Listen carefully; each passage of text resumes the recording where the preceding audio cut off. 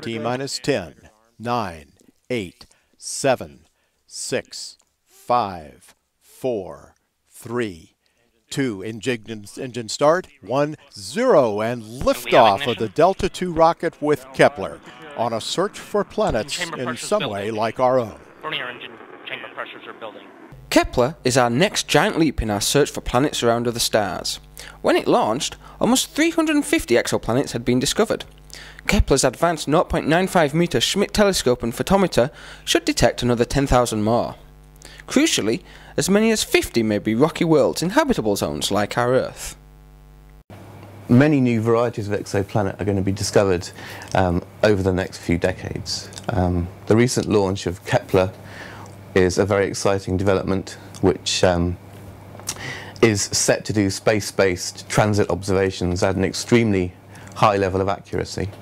The idea is to potentially detect Earth-like planets that are transiting Sun-like stars that uses something called the transit technique to identify planets.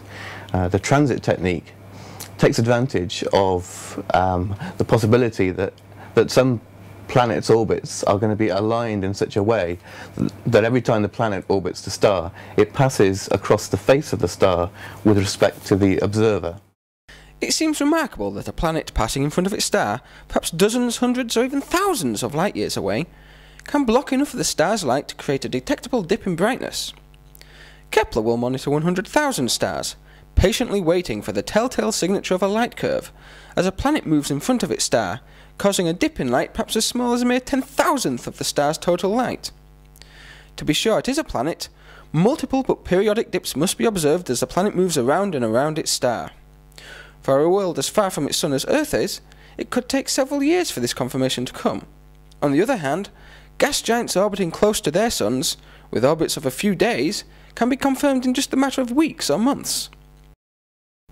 It's a mark of how techniques and technology for hunting exoplanets has progressed, that space telescopes aren't necessarily required to detect transits, as students at University College London's Mill Hill Observatory recently found out. We realised a few years ago that with a number of the really interesting exoplanets that were being discovered, and several of them were known to transit and pass in front of their parent stars. These stars are actually relatively bright, and we realised that we could observe them even from the UK, even from London, because we could take images of these fields, and with careful enough observations and careful enough reduction of the data that we obtain, you can tell the small dip in light that occurs when the planet passes in front of the star. So we realized we could measure that, and now there are so many transiting targets known, there are over 50 known, that almost on any clear night in the UK you could look up and you know that there's a transit taking place. Many of the transiting objects are so-called hot Jupiter planets, which orbit their parent stars in just a few days, so the transits are very frequent. So then we've recruited a team of undergraduates to come in effectively to sign up on any clear night and to come in and make observations in order to observe these transits, which would require pointing one of our telescopes at it and taking images for several hours continuously, and then processing the data and looking for the telltale signal that the planet has passed in front. It's very dense. It's 4 Jupiter masses and 1 Jupiter radius, so quite denser than Jupiter, and it has the most eccentric orbit ever observed for an exoplanet, and therefore it comes quite close to its host star and undergoes an 800-fold intensity increase of the star's radiation, so it heats up and cools down quite spectacularly. The planet the students observed, coming under the moniker HD 80606b, was already known to astronomers, and its orbit is highly eccentric, bringing the planet as close as 4.5 million kilometres from its star, and then back out again every 111 days. We don't observe in the dome because we need to keep the dome as dark as possible, so we operate the telescopes from the control room, and we just make sure that the telescope's pointing at the star, make sure that it's tracking properly, and just tell it to take lots of pictures. All we have to really do is make sure that the dome's in the right position so that we can see the star clearly.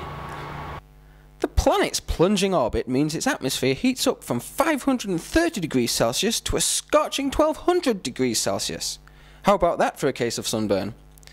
These temperature measurements were made by NASA's Spitzer Space Telescope. When the planet moved behind its star, astronomers at the University of California in Santa Cruz were able to subtract the planet's light and heat from that of the star, and to be able to separate the two. The temperature gradient results in howling winds in the planet's atmosphere. If Kepler succeeds in its mission, it will find many more of these weird and wonderful worlds, which would otherwise be lost in the glare of their star. Kepler will transform our knowledge of extrasolar planets, and perhaps out there, somewhere, there is another Earth, just waiting to be found.